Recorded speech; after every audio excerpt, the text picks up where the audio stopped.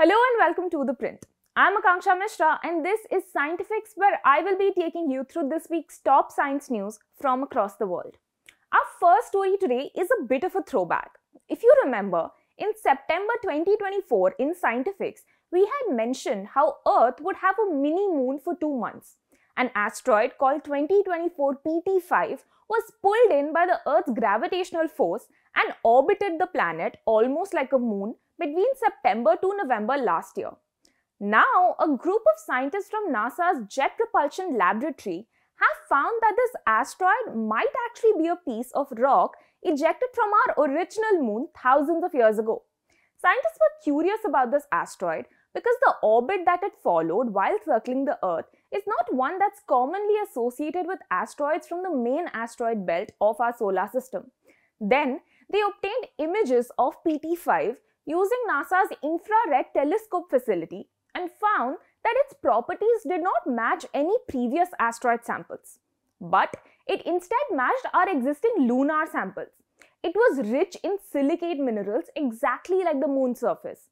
The NASA scientists are calling this a rare kind of study where asteroids are leading them towards uncovering the history of the moon. Our next story today is about a novel study and a rare win for citizen science when over 1,000 people from 32 different European countries participated in an experiment to collect data on cowslip plants.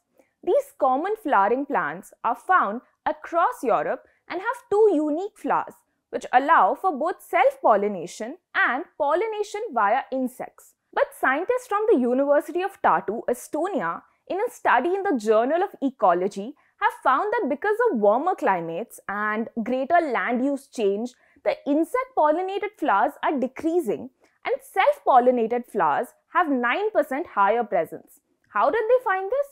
Well, the scientists enlisted the help of European citizens through a website which asked them to observe cowslips around them, take pictures and upload them on a single portal with their coordinates.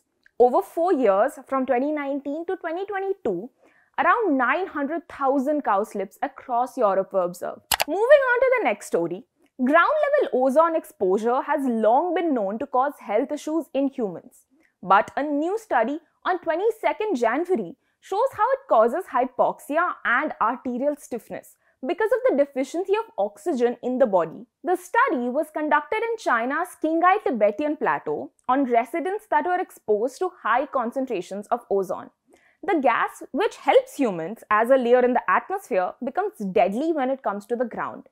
The scientists found that even mild short-term exposure to ozone for 1 to 7 days leads to oxygen saturation in the body and an increase in red blood cells count.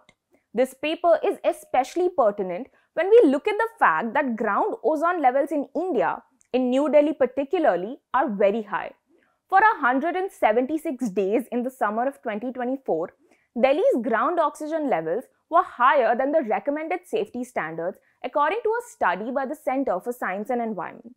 Finally, our last story today is about a fossil of a pterosaur, the first flying vertebrates in the world. This particular pterosaur fossil, dated to 70 million years ago, was found with a bite mark on its neck bone from what scientists say is a crocodile-sized animal. A paper published in Cambridge University Press on 23rd January said that the pterosaur fossil, discovered in Alberta, Canada, has a 4 mm bite mark, which is quite rare because pterosaur bones are very delicate. The bite mark from a crocodilian is indicative of what kind of animals interacted with each other in the Cretaceous period, and it's especially interesting because crocodilians and pterosaurs are both very close relatives and are considered to be the ancestors of modern-day birds.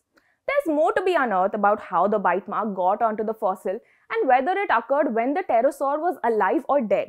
But scientists do say that it won't be surprising if it's found that pterosaurs are part of the primary diet of crocodilians in that period in history. That's all we have for today. Thank you for tuning into The Print.